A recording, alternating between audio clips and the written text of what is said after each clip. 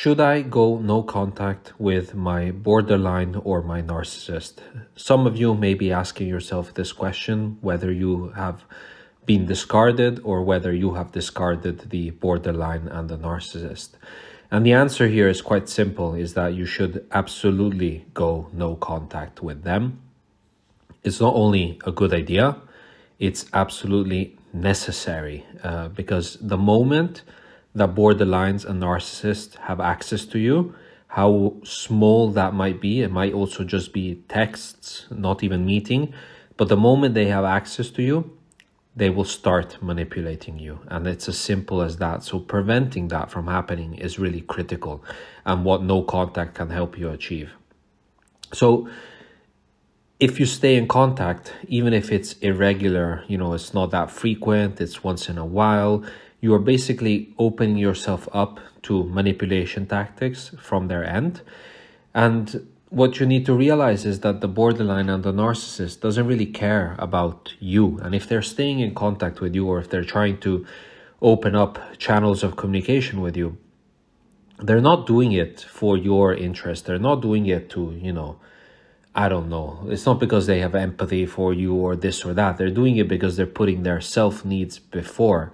They have a need of self-preservation. So they might be reaching out, or they might trying to break no contact because they want, for instance, an ego boost. They want to feel that they're wanted by someone. That could be a reason that, for instance, a narcissist or a borderline tries to reach out. It could be because they want to get back together with you because you were their favorite person, and they're trying to reach out and they're trying to appeal to your empathy in order to string you back into some kind of relationship. There's hundreds of reasons that they might be doing, trying to break no contact. And the truth is that all of these reasons are egoistic and are selfish. There's nothing empathetic about it. So it's very important that you realize that being no contact is one of the ways that you prevent yourself from being manipulated. No contact is also a very clear boundary. It's probably the only way that you can heal and move on from a relationship with a borderline and a narcissist. And borderlines and narcissists really struggle to understand boundaries, but no contact is a pretty clear boundary.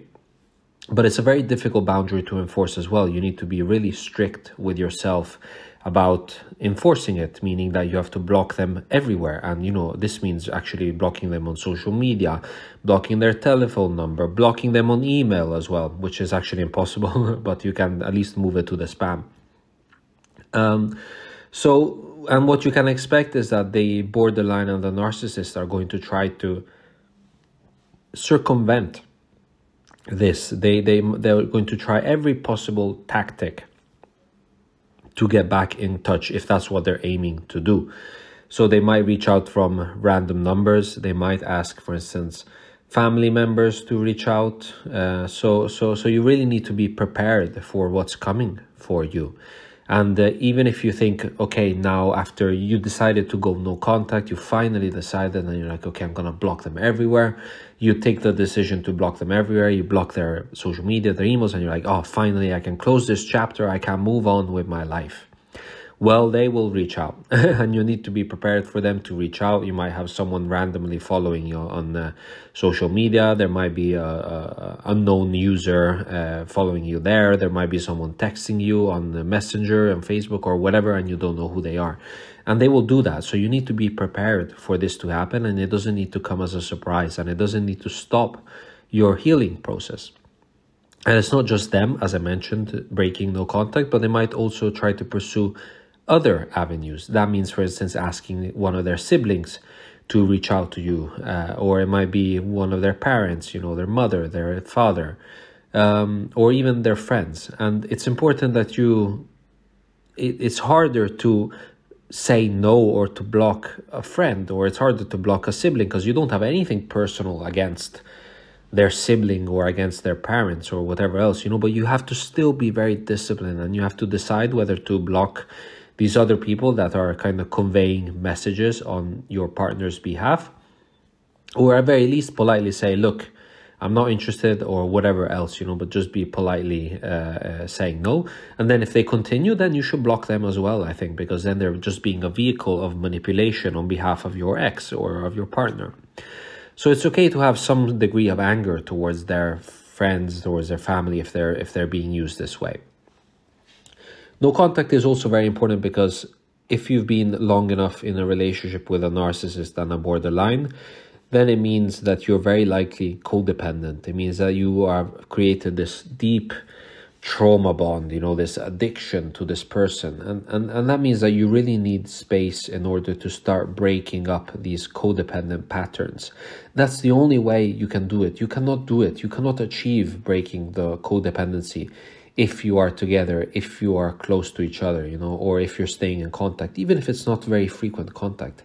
So you need to go for full no contact. And of course, that can be more difficult if you have children or if there's different kinds of situations. So you should do whatever you can to minimize the encounters and the time together. So if you live together, try to move out. That should really be your focus, is, renting a place, moving out, whatever it is, so do whatever you can.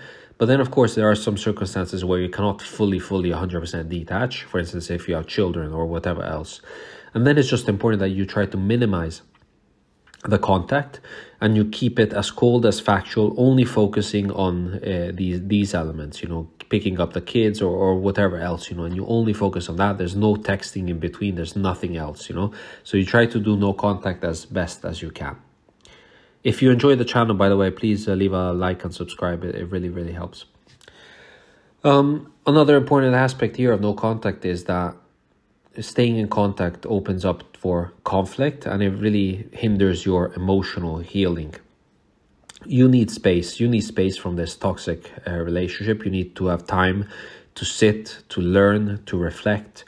And if you stay in contact, then these conflicts, these discussions, these arguments, how a relationship with a borderline and a narcissist is. How much fighting there is, And if you stay in contact, these things will continue. There's going to be tensions. There's going to be anxiety. Many actually say that after they've been in no contact with a narcissist and a borderline for a period of time, and then the narcissist and the borderline reaches out, they have this very instinctual fight or flight response to the narcissist or the borderline reaching out. And that's really it's kind of your body telling you, okay, this is a toxic relationship, you need to get out, danger is approaching. It's a bit like the zebra in the savannah when they see the lion. It's kind of the same, and that's really your body, your DNA telling you, you need to get out of this situation, and your body is tensing up. So avoiding conflict by maintaining no contact is also very important. So if you decided to go no contact, it might be difficult to resist the temptation to maintain no contact. So I might do a more lengthy video about that, a separate one. But how do you resist the temptation to break no contact? For instance, if it's a holiday and you're thinking back about, last year we were on holiday together and I really miss this experience, or, or you pass in front of a part of the city and you think about a time that you were together. So what do you do in those instances where you miss them and you maybe want to reach out? Well, what I suggest is having a note in your phone which has all of the bad things that have happened in your relationship with the borderline or the narcissist. And every time you have this feeling coming up, you just go back and you reread the examples of manipulation or whatever else that push you to decide to leave or to try to keep no contact in the relationship.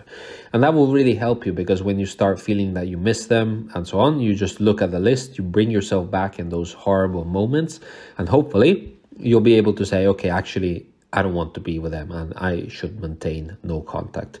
But it's also normal to realize that the no contact journey is a bit up and down. There's going to be moments where it's very easy. There's going to be moments where it's very difficult. The most important thing is that you do not fail, that you continue to keep no contact. And the more you do it, the more you keep no contact, the easier and easier it will be. It's exactly like someone detoxing from an addiction. The beginning is going to be difficult. Over time, the more you do it, the easier it will be. So you need to have that in mind. So to sum up, no contact is not only useful, it is essential. It's not a tool to re-attract your ex or anything like that. It should be a tool for you to heal.